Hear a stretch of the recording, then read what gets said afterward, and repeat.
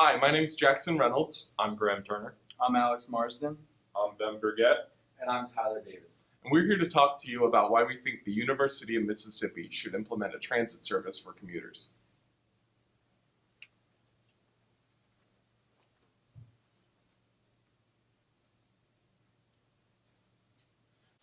So, the problem. Many students are faced with the task of commuting from the commuter lots directly to campus in a timely manner. Many students can't do this efficiently and thus take about 30 minutes to walk from the commuter lots to campus, let alone if they decide to carpool, that takes around 23 minutes, which is a great investment of time, and especially if students are running late, they can't afford to spend 30 minutes walking or 20 minutes carpooling. They need to get there faster, and we believe we came up with a solution to how. So the solution, we believe that the University of Mississippi should implement a transit service routing from the commuter lots directly to campus. In a student survey, we found out about 74% of students that walk to campus take around 30 minutes. That is a great deal of time, and it is dangerous, especially if students are running late, that they can't walk too quickly because it's physically impossible. And we also, in that same survey, we found out that around 68% of commuters that carpool take around 25 minutes. And that is also a large investment of time. And we figured that since the average bus time is around 15 minutes, we could reduce the walking time for commuters by half if we implement this service for them.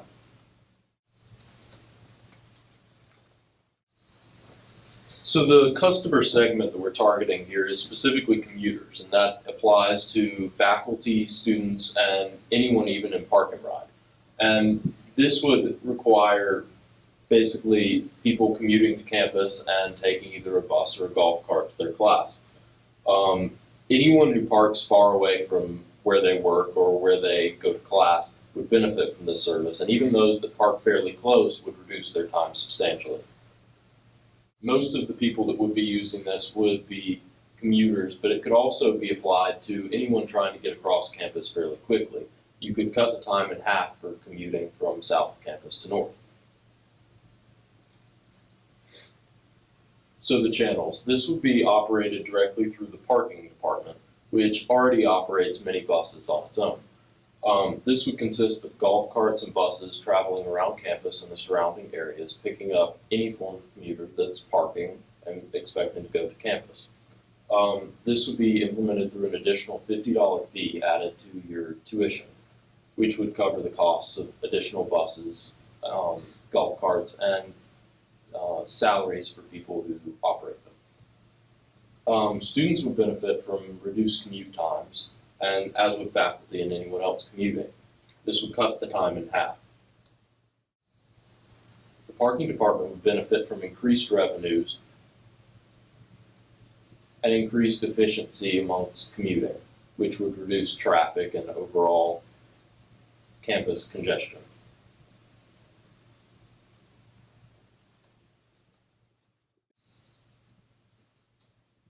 I'm going to talk to you guys about the unique value proposition. This service will allow students and teachers who park in commuter lots to be transported to any building on campus more efficiently and more quickly. This transit service will ultimately eliminate the stress that students and teachers go through when trying to navigate their way across campus. Students and teachers will see this to be beneficial because it would reduce the amount of times that they're late for class.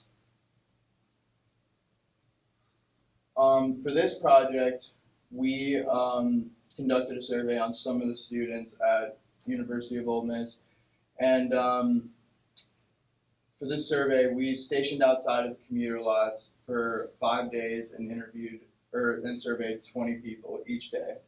From those results, 93% of the students would use the service if it were available to them.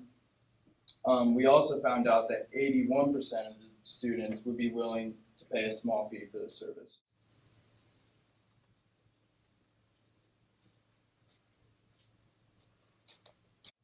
One of the biggest questions probably by implementing a bus transit service here is how to create revenue.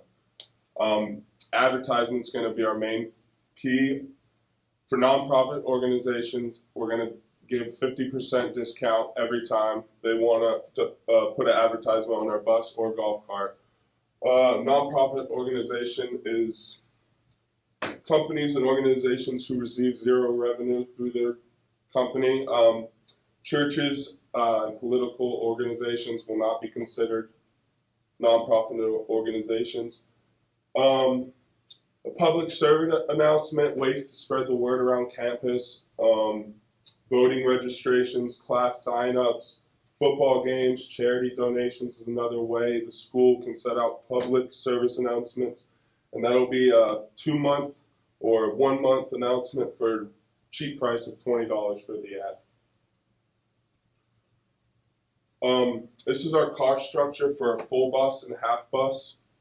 Right now, for 12 months, we're charging $5 a month for a full bus, $3 for a half bus. For 6 to 11 months, it's $7 and $4 with a full bus and half bus, and then for 1 to 5 months, it's $10 to $5.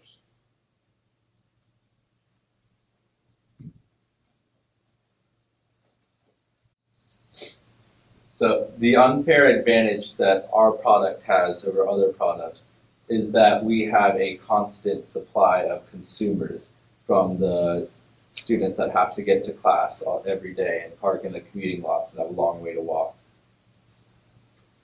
The cost can be added to the bursar through tuition, so it may be paid by scholarships or students' parents, or oftentimes not by students, which would make students more likely to sign up for it as it would not come directly out of their pockets. Also, this would allow us to spread messages throughout campus easily with the advertising, and the revenue stream would help supplement our costs and possibly even give us an income. So as a summary, the problem of the commuters and the long time they have to travel presented us with a problem and an opportunity for a business. We believe that creating a system of buses and golf carts to take people from the lots to their classes will help improve the quality of life and just improve the University of Mississippi in general, relieving congestion and traffic and just avoiding any potential problems that could bring with it. The students would be indicated their interest in it in a poll, which indicated to us that it would be a viable service if it were released and many people would take advantage of it. So we believe that it is a good business model and has a lot of interest and opportunity, and we thank you for your time and hope you